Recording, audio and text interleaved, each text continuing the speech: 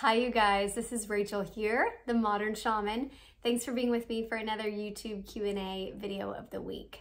If you're new to my channel, I'm glad you're here, and I'd love for you to visit my website, themodernshaman.net. Really, if you would like to have a one-on-one session with me, that is the best way to get in touch with me and schedule a booking, as well as if you would like to take my masterclass and go deeper into your psychic development, as well as your intuitive awareness, energetic awareness, and all of the modalities in between. I love teaching. I do have my master's degree in education, and so within this field, I feel like there's a lacking aspect of education, that we need to know this stuff. We are spirit that inhabits this form, and there's just not a lot that's taught to us as children growing up in a human body for this experience. So I have a heart for that. And again, if you'd like to learn, the website's the best way to begin those. I have a lot of online classes that kind of walk you through the steps of strengthening your innate abilities that are already there. Okay, let's get on with the question of the week. This week, it says, Rachel, thank you so much for your channel. I've been watching you for years and never asked a question. That brings me, I should say, I forgot to mention it. If you'd like to send in a question for this video channel, you go to the website and you just type it in on the contact form, and it gets sent to me and put in a little list, and I pull one out every week.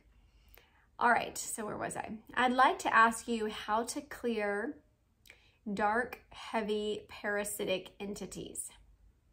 I feel like these in particular are difficult for me, and I have a fear of them since I was a child. Any help would be appreciated. Okay, dark, parasitic entities.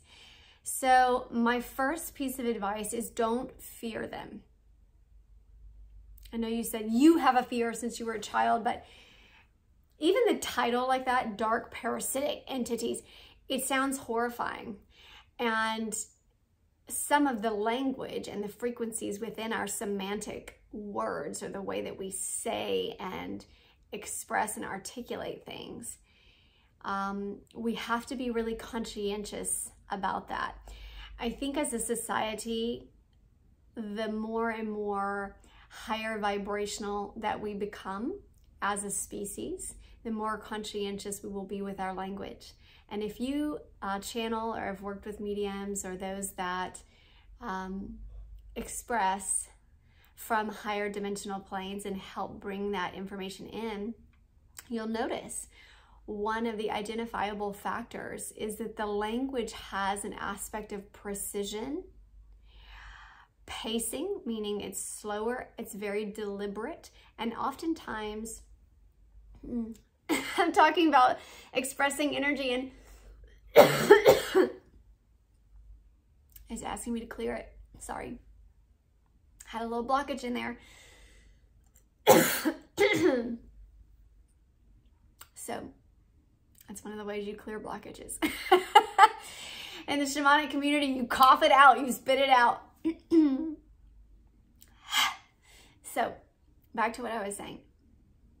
You'll notice that the language has precision and it has conscientious awareness to it, and oftentimes there are fewer words spoken the higher and higher dimensional frequencies we get into as a medium and as a channel for that energy.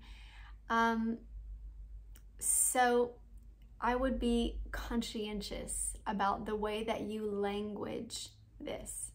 Be aware. Don't feed the energy. So I probably have a few videos on this, honestly. The question of protection, and when people feel like they're under psychic attack or energetic attack, this is a big one that comes up in our non-physical world. And in my masterclass teaching curriculum, there are several modules that I would love to have you do, because it gets into the activity of it. So seek those out. Again, they're on the website. First and foremost, I would say that. Do those modules because it will make it practical in your life. You know what I mean? It's different than just hearing about something. so much of our spiritual or non-physical learning has to be experiential. We have to actually do it in our life. Otherwise, it remains in this etheric knowledge realm, which is why knowledge doesn't have a lot of power. It just sits here like a cloud of information. Only when it's integrated into our body, meaning we are doing an action with physical gestures, with speech, an activity where we are expelling, or we are stating, or we are claiming or standing. So action needs to be done. Okay, that's the first thing I would kind of guide you toward those modules. I like to express or explain this to take the fear out of it, because parasitic entities, and dark just means they have density to them, a lower frequency, they're heavier. And those of you that are clairsentient and feel energy, empathic, feel emotional energy, you will feel a heaviness, a depression, a sorrow, a darkness, a weight even. Some people feel pressure. Some people feel pulling. Again, if you're highly clairsentient and sensitive to energetic movement and placement, you will feel this when an entity is pulling from you. And this is super common, okay? Just as common as the common cold. So don't freak yourself out, again, giving into the fear if you're experiencing depression, or you're experiencing those sensations in the body that feel like something is pulling from you or holding you back or dragging you down. This is just a kind of big flashing neon sign that says, I need to do a clearing. I need to clear myself. I need to get clean. Just like we have hygiene in our bath, you must have energetic hygiene to keep yourself clean. Okay. And I do this every day. So, I mean, I deal with a lot of people in this realm, but even in my household, ever since we moved into this new house, and we still have a lot of people working here. We still have pool people and landscaping people and tile people and people putting in the railing for the stairs, and there's still a lot of things. So there's a lot of energy coming in and out of the space. So I'm saging every day, continually having that sage going. I am clearing all the time. And so all that being said, it needs to be done just to keep a sense of hygienic cleanliness to your energetic field, especially if one of your connections to the non-physical realm is clairsentience, if you're dominantly clairsentient. Again, that's the psychic sense of being able to feel energy that is non-physical in very precise ways. Some people can feel it incredibly precise. So taking the fear out of it, like I said, I like to kind of explain it and compare it to cells in the body, the red blood cells, the white blood cells, and viruses and disease that get into the body, okay? Because our fear, or our lower electromagnetic frequencies, feed entities. They feed off of them, and not in a like vampire way. I mean, you could personify it that way if you want, but to me, that just amplifies the fear. So more so like a cell, right? We have the red blood cells, which are carrier cells. They're more like the feminine energy. They just kind of move and have momentum, and they bring the oxygen through to all the different areas of the body, replenish the body. The white blood cells are more like the masculine extroverted. They fight off, right? And when we have normal cells, they are dividing and dying. Dividing and dying. That is the life cycle of the cell, right? Same is true of our human body when we see it, and it follows the same laws of nature and cellular degeneration and regeneration. When disease gets in the body, and cancer cells in particular, and cancer cells are parasitic, they feed off of other cells, and they are highly intelligent. So the more intelligent the entity or interdimensional being, be it a consciousness or a form, the more intelligent it will respond to your natural ways of trying to evade it. So like a cancer cell, it continually divides. So instead of dying off, it's like a zombie. It's a zombie cell. So it divides, and instead of dying, it just keeps itself all mutated, and it continues to divide. So it has an element of it that tricks the body. It also spreads. So anything it presses up against, it infects, right? Like all these zombie things. I keep literally envisioning right here in my clairvoyance, a zombie. And you see how we could personify that and say, oh, that's a scary person, you know, zombie cell, if we wanted to express it that way. That's why I said we have to be conscientious at the beginning of this video about our semantics, the way we language or put into form. Language, this is the use of spells, you guys. When you pull energy into language and you get precise with expression, it literally brings it into the 3D manifesting in that way. This is how we create it. So if you don't want to think and you don't want to have parasites look like vampires or parasites or leeches on you, do not express it that way. Do not pull it into form and create like a spell of imbuing that into personified expression. Don't pull it into 3D like that. Just realize that it is essentially a mutated cell. And when we think about cells and we think about mutations of cells, these are just gene mutations, okay? DNA mutations. This is why sometimes this is why they believe that cancer is hereditary, right? That it's in our genes. However, don't forget the power of the cutting science of epigenetics that literally has shown scientifically through the studies that by just your intentional decision, right, similar to quantum mechanics, by observation, by intentional observation of what we think will happen determines the result. This has been quantitative and qualitatively defined and shown, okay? They're scientifically proving that you can take latent cells in the body and decide what genetics turn on and what turns off, how to activate latent DNA and how to, I guess, turn it off. So that being said, cancer cells respond the same way. So there is so much power when you are dealing with these dark parasitic entities. I'm using your language and kind of jokingly. When we are able to shift the intentional frequency into the positive. Now, if you've never seen a electromagnetic spectrum of your emotional frequencies can be read. I can't remember the name of the device, like if it's a spectrometer, I don't know. But anyways, there's devices that can read your electromagnetic frequencies in the human body, and your emotions have a spectrum. Shame is the lowest. So when dark entities, or when you begin to feed shame, self-deprecation, all of this is a very low frequency. You need to shift out of that. You need to distract yourself out of that, okay? And clean and clear. Go through saging, I have videos and modules on that too. You can find this information anywhere. It's not like I have something, you know, that is not available to all of you. The information's out there to clean and clear yourself.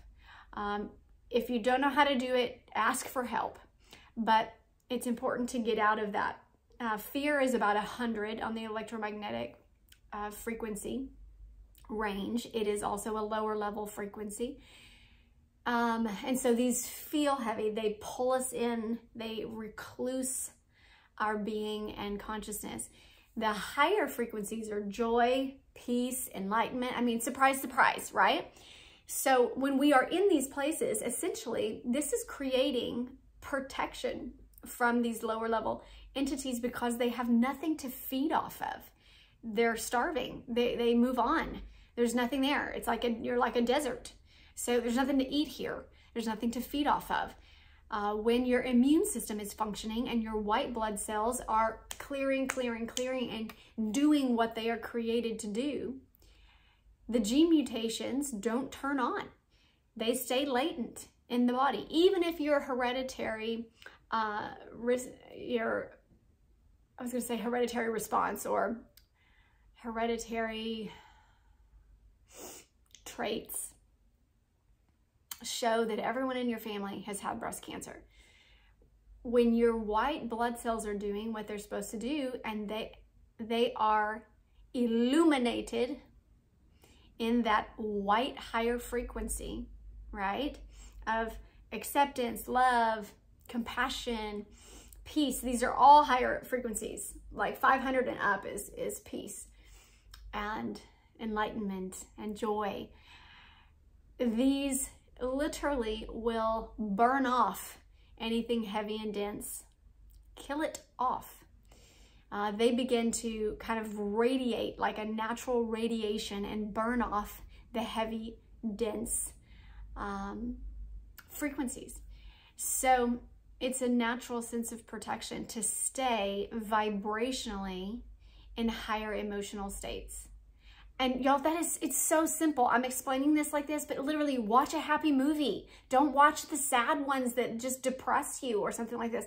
Don't listen to all of the arguments that are just on TV constantly if you're watching politics or listening to that. I mean, don't exacerbate the emotional energy of negative feeding.